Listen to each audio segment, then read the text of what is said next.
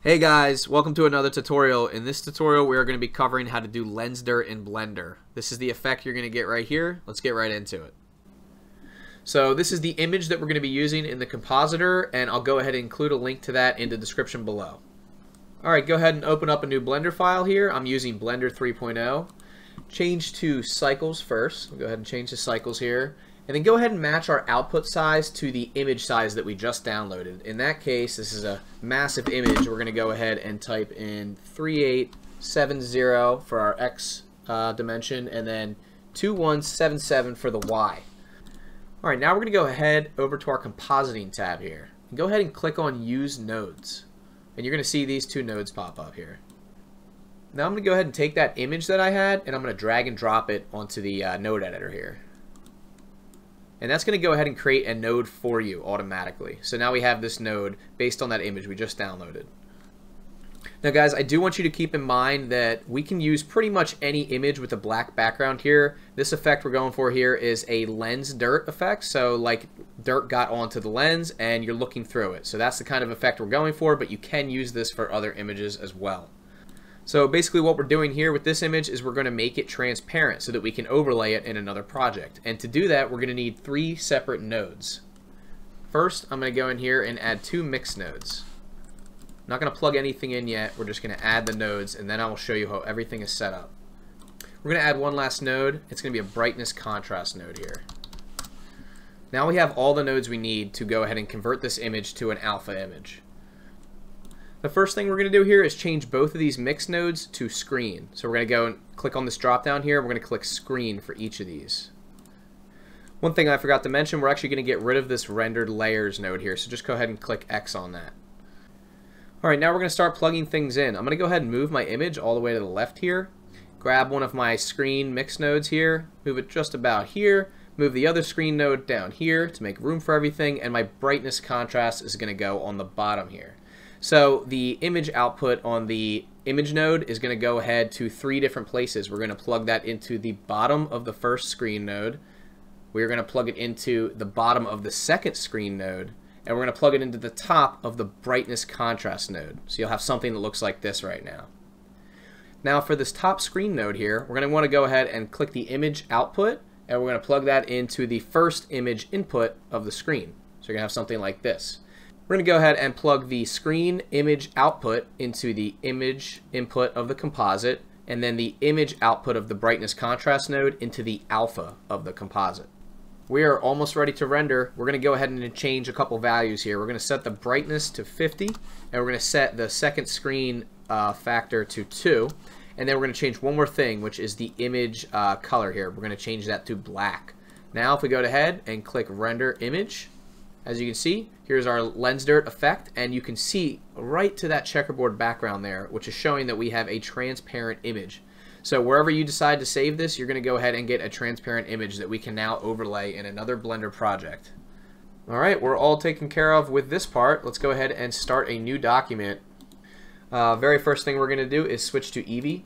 This does work in Cycles as well, but we're going to use Eevee so that we can get a faster render time here. I'm going to go ahead and delete the light and the cube. Go to your world settings here and change the background color to solid black. Now we're going to go ahead and create a way to make a figure 8 shape. So to do that, we're going to go add curve circle, and then we're going to switch to our top view by clicking on this little Z up here. Alright, so now we're on top view. Now in order to create this effect, we're going to want to move this circle up half of its radius. So since it's currently 1 by 1 by 1, we're going to move it up on the z-axis, the y-axis by 0.5. So now you can see it's sitting up 0.5 on the y-axis. Go ahead and click Tab to go into edit mode. You'll notice this circle has 4 points that it consists of. They're each curves that we can adjust. What we're going to do is select the first point at the top here. We're going to hold Control. Well, first we're going to switch to our Move tool, right? So you see these arrow keys. We're going to hold Control, and we're going to move it all the way down to the bottom here, right, in the middle, and then we're going to move it all the way to the right so that it lines up with this bottom point and this top point. So if we zoom in here, we can see that it intersects these two right here. We're going to do the same thing with this point here. We're going to hold Control, and we're going to drag it all the way over to this line. So now this dot here, this little point, lines up with our new point here. And we have a little figure 8. I'm going to go ahead and click Tab to get out of that. We now have a figure 8 that any object can follow. Now we need an object to follow on this path. So let's go ahead and click Add Mesh Icosphere. We're also going to scale this down. So let's go ahead and scale it down to 0.1. So click S, 0.1, and enter. Now we have a small icosphere. I'm going to just zoom in here. And then we're going to do a little shortcut that a friend taught me. Control 2, which subdivides by 2. And then I'm going to right click Shade Smooth. So now we have a nice sphere here that we made from the icosphere. Now we're going to create an object constraint on this object. So go over here to the object constraint properties, click this drop down, and go ahead and click Follow Path. I'm going to zoom out here so we can see everything. And we're going to target this path that we just made. So this figure 8 is where the icosphere is going to follow. So I'm going to click on this little eyedropper tool here, and I am going to click on the Bezier circle. And now, as you can see, our icosphere just snapped to this path that we made. So now how do we animate that? All we have to do to animate this is go over to our object constraint properties and click Animate Path. And now if we press spacebar, you can see that our object follows that path. So we want this to be a complete loop, and the way we do that is we go ahead to our Bezier curve, we go to Object Data Properties, and then we want to click this little drop down that says Path Animation. And right here, this top number is exactly how long it will take to loop one complete cycle. So since it's 100 frames, we're going to go into our output properties, and you'll see 1 to 250. For our end frame, we're going to make that 100. Now, if we expand our little timeline here and we press play, you'll see that it'll loop fully and it'll restart on its own. So now we have a seamless loop to work with here, which is great. Now let's go ahead and place our camera where we want in the scene. Alright guys, so now we're going to set up our camera. Go ahead up here to camera, make sure you click on that, and I'm just going to start by setting every value to 0. Okay? So now you can see our camera is face down, and here's the values that you want to use. X, keep that 0. Y, you keep that 0. Z, we want to go ahead and make that 4. Now if we go up here to View, Cameras, Active Camera, you're going to see that we're nice and zoomed in here on a top-down perspective of our figure 8. So if I click play, you can see everything fits nicely in that frame. Now we're going to click on the icosphere, go down to our Materials tab, make a new material. Let's give this an emission shader, and we're going to give that a value of 10. We're almost ready to do our lens dirt overlay. I'm going to go to frame 1 here, and I'm going to click Render, Image, and as you can see, we just have a white dot, which is exactly what we want. And once we do this overlay, that is going to reveal all the lens dirt with this emission shader here. So this is what you should have at this point on frame 1, if you followed along to this point. Alright, let's go and head over to our Compositing tab and click on Use Nodes. And you're going to want to have Node Wrangler enabled for this tutorial. The next step is to add all the necessary nodes, and then we'll plug everything together. Start by adding a glare node. Alright, we've got our glare node here. Don't worry, it'll automatically plug things in if you drop a node in between two of the lines here. And that's okay, we're going to fix that later. We're going to add 2 mix shaders in, just like before. Mix shader here, and a mix shader right here. Now we're going to go ahead and add a viewer node. And you'll see what that does later. It's very nice, very convenient to see your results. Let's add a scale node.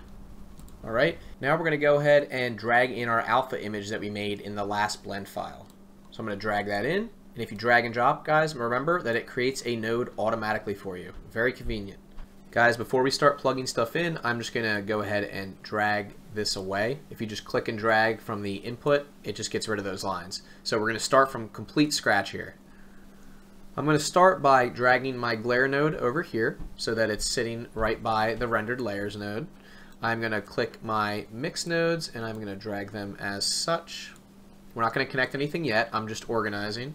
We've got our scale node here, this is our image node, and then we're going to have our composite node and the viewer node right next to each other over here. First thing we're going to want to do is connect our alpha from the image to our image in the scale node. and then we're going to click that drop down and make sure that that is on render size. All right. Next, we're going to go ahead and connect our image output from rendered layers into our top mix shader, like that. And then we're going to also connect it to our glare node down here. All right, so we've got two lines coming off of the rendered layers node here. The next step is to connect the glare to the bottom mix shader on that top sphere there. And then we're going to connect the scale to the mix shader as well, as shown here. Now we're going to connect the output of this mix shader to the input of this mix shader. And then we're going to take our last mix shader here, and this is where we're going to split this output to the composite and the viewer. In order to split this between the composite and the viewer node, we're first going to connect the image output to the image input. And then we're going to hold shift and right click and drag on this line, and you'll see it created another little dot here, and we can just simply drag off of that into our viewer node. Now you should get a little something back here like this. Now we're going to plug in some custom values to all these nodes in order to make everything work. First, let's go to our glare node here and change this top drop down to fog glow. Next, we're going to click the drop down below that. Instead of medium, we're going to choose low. And then for mix, we're going to use the value 1. Threshold, you can keep that as 1. And size, we're going to go ahead and do 9. Now, for our first mix node on the bottom here, we're going to click that drop down and we're going to make that multiply. And the factor should remain 1. For the second mix node, we're going to make that a factor of 0.5. And we can keep that as mix. The final step is where you see viewer here, we're going to uncheck alpha. At this point, we're ready to render. So I'm going to go ahead and click render image. Now you'll notice we have some lens flare or lens glare right here with the lens dirt. So we have our effect working, clearly working. And once we render the full animation, it's going to reveal the entire overlay very nicely. However, sometimes on some frames, you'll notice that the image gets cut off on the bottom here. And in order to fix that, you can go ahead and X out of this render, and with the scale node right here, instead of render size, you can do scene size. So I'm going to go back to frame 1, and I am going to render image. And as you can see, nothing's cut off. Whereas if you clicked render size, you might have some of the lens dirt cut off here. So feel free to play around with that node. You're going to get different results depending on the image sizes that you do have. Now we're going to go ahead and render the full animation. I'm going to go to my animation tab here. You guys can choose whatever you'd like. I'm going to go to my full rendered view. You're not going to see anything in this viewport here because you have to render a frame in order to see how it works with the compositing. But I am going to go to my output properties here and change my file format from PNG to FFmpeg video. I'm going to click the little encoding drop down. Instead of Matroska, we're going to want to use MPEG 4, and I'm going to go ahead and bump that output quality up to high quality. Now I'm just going to choose an output folder, in this case the desktop. I'm going to choose a name. I'm going to say seamless loop. Enter. Go ahead and accept that, and then we should be all set up and ready to go. If you want to change your frame rate, you can. I usually do 30 frames a second. If you really want to go crazy, you can do 60, but it might seem a little fast considering it's only 100 frames long. So at 30 frames a second, we're just a little bit under 4 seconds here. 120 would be exactly 4 seconds. We're at 100. Let's go ahead and render this thing out, and I'm going to fast forward this part here.